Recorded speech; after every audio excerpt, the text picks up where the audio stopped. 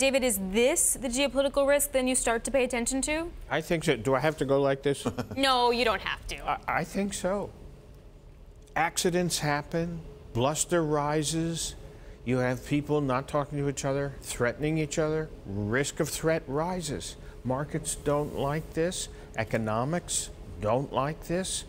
There's so many dimensions to rising militant rhetoric. And I think anyone who's fully invested now is taking on great risk. We raised cash reserves. It's been a great ride in the stock market. We have a layer of gold stocks. GDX is the ETF that captures the gold miners. And you take precautions, you change, because we don't know how this plays.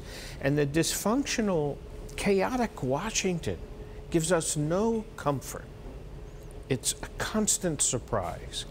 But what's interesting, though, and if you take a look at the terminal here, we've charted what happened to the Korean won as well as the S&P during previous tensions. So this was 2013 when you wind up having North Korea getting more aggressive on detonating a nuclear device. Yes, the won fell, had a little bit of a sell-off in the S&P here. And this is 2015 on an order that the Army is going to prepare for war after exchange of fire. Yes, you had the S&P fall and you had the won fall a little bit, but we all recovered. So is there a risk about taking this from a market perspective too seriously? What do you do with an unfolding narrative?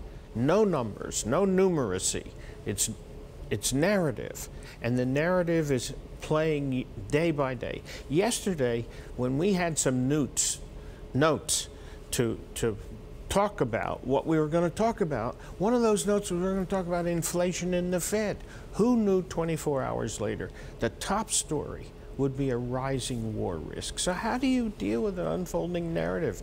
Except, I think, you take defensive structures and you watch what it happens, and then you decide, are you going to redeploy? How are you going to redeploy? I have the ETF that has the defense expenditures. It's been on a tear. So market decisions are one thing. At the same time, this is serious stuff. This is serious stuff. Shooting war is serious stuff.